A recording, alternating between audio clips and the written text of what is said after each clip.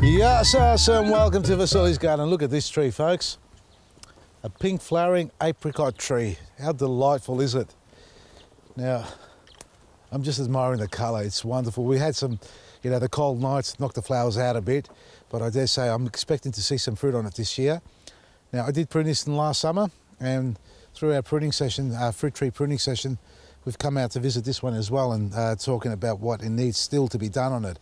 And I still have a lot of branches to remove.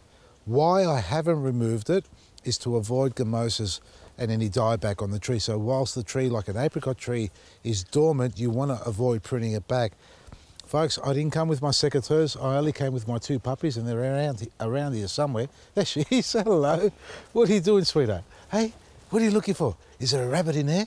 You want to get it? Come here. Come. This way. Jump over. Come on, show us your tail. Oh, just jump all over it. That's the way. So yeah, I've been playing with my puppies, taking them for a walk, and I've come to have a look at the tree. So this tree, now that it's sap flowing, we can go in and prune it. I haven't got the pruning tools, but if you have a look at this, we've got a lot of crossover branches still in here. For example, look at this. See, that's gone under that branch there. These are sitting over the top. So we need to remove some of that. Yeah, we're going to sacrifice the flowers, but we can wait for the flowers to set if they set any fruit, but I don't expect to see any fruit on a little wispy branch like this. These are the sort of things you want to cut back down, as well as this. This hasn't activated. It is alive, but I don't need it to activate. The sap will push in there, and I dare say it's already coming through because I can feel the swelling on the nodes there. So we're going to take all these back down, take away that branch there as well, and this is what you should do with your apricot tree this time of year. Go around and clean out. Look at these. This is what we mean. Have a look at that. That's sitting over the top there. We don't need that like that. It shouldn't be like that. And if you come across to this side, we've got crossovers. See that there? That crossing over there as well. So that's got to be clean. We've got to take this down a bit more. Walking around. Again, upright branches and, obviously destroying the flowers while you're trying to film it, mate. You want to be a bit careful there? Thanks, mate. All right, come here. Don't get upset. Hey, I'm mucking around here. And dead, disease, damaged wood, folks. It's like we got here. See, that's dead wood and damaged wood as well. Damaged wood, come around this side. Look at this. I've just noticed this now. Bugger me. Water damage, swelling of the branches or the trunk there and the bark's cracked over. So if you're looking at that there, that is a mess. Well, it's not a mess, but I've got to seal that over. So things like that, you need to scrape back and paint over to seal. Well, so I've got a bit of work ahead of me, basically, so we're not going to do it now. I'm not going to demonstrate all this, just talking about it. Dead, disease, damaged, cut them off. Limbs that are facing inside, remove them as well. And it's what you do traditionally with all trees, but with the apricots, we just wait a little bit longer to make sure the sap's flowing, so you can actually do it right now without any harm, and thin out any crossover branches that are rubby, because you don't want any further damages. And any wispy branches, for example, this stuff here. All that, like this stuff here, that's serving no purpose. It's just sort of taking some energy out of the tree.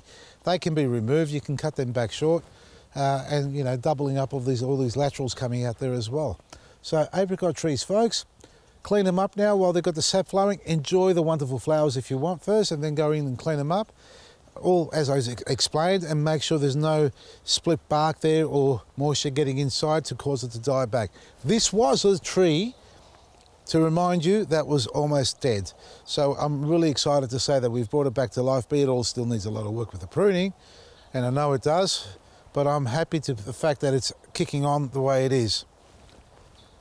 VasilisGarden.com. Maresi. I haven't finished, wait, no. You've got to go to the garden centres and check out the planting mix and all that stuff that you need, and the liquid gold. So support your local independent garden centres, folks. It's vital that we keep them alive because we don't want them shutting down.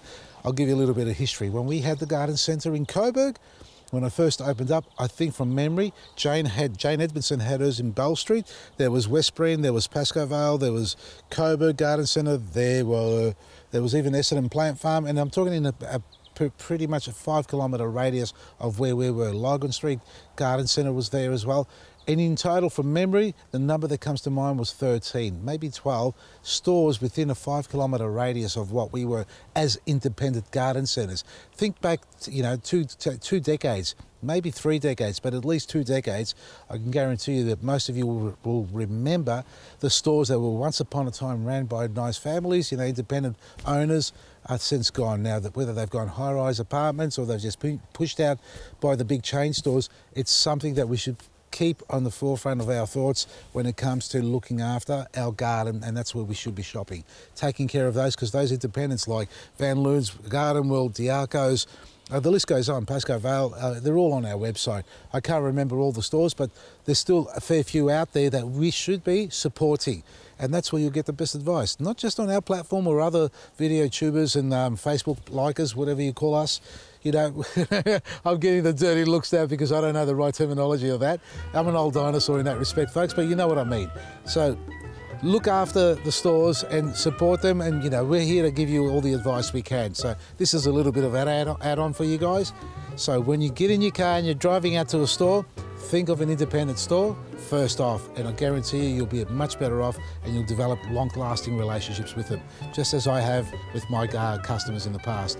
From me, Vasily, Maresi, that's vasilisgarden.com.